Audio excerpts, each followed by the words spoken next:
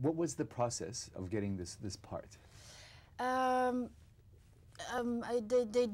think they were looking for a French actress because the character is French, and they just asked to a director of casting in France which actress can do this character, and so I passed some casting, 2 castings, and they decided it was me.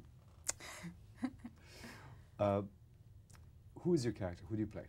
Monique Laroche. She's a young French avant-garde painter who was not taken seriously by Paris critics. And one day she helps Phileas and Passepartout escape from a bad situation.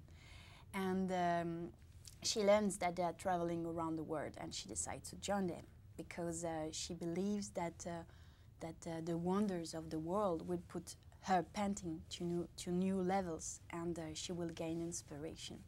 And which is interesting with my character is the fact that on the outside, Monique is an artist, so people think, okay, she has her head in the cloud, but in reality, she's like a sponge.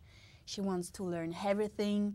She can do anything to satisfy her curiosity, and we also learn that she's driven. She knows what she wants and always has a plan. If I have to compare her to an animal, she's like a fox, you know. And there is also a potential love story between Phileas and Monique, which is interesting because Phileas and Monique are very opposites. It looks, you know, because he is a scientific, so it looks very organized and, you know, but inside he is very innocent and disorganized. And she is, on the outside, she seems very naive and artistic, but she's very strong. And they are also very much alike, because Phileas wants to push science further, and Monique wants to push art further.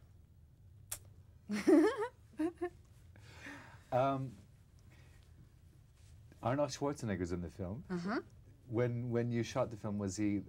Did you know that he was going to be running for governor of California? No, I didn't know. So did anybody have a clue that he was going to be going into politics?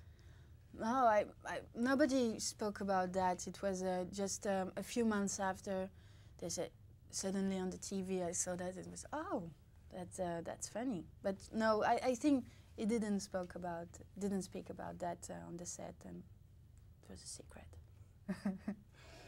Do you get to do any fighting in this film? It's a Jackie Chan film. Normally, I had a stunt woman who did all of the physical and dangerous scenes. But I wanted to do something because I'm physical. I like to play with my body, and so I asked him, oh, "Can I do something? Just a little thing, please?" And he said, "No, it's dangerous. No, not for you." I said, "Please, please," and he said, "Okay, I will think about it." And so he proposed to Frank that I shot the lady in the house of the Statue of Liberty. You know, it's an idea from Jackie because I asked him. So, what would you say is the genre of the film? Who is this? What is the genre? What is the genre?